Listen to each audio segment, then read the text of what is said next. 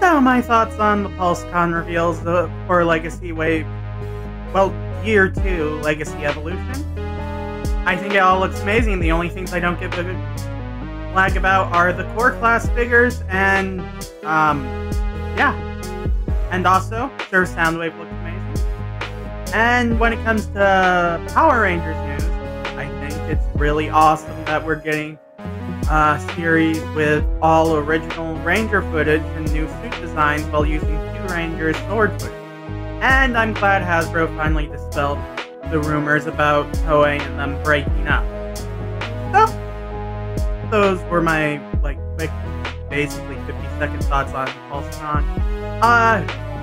Here's a bunch of the images of the figures that were revealed. I'm also excited for the Zap Megazord. And I pre-ordered the Retro Collection Iron Man with the big old proton cannon because it's Marvel vs. Capcom. Anyway, live out.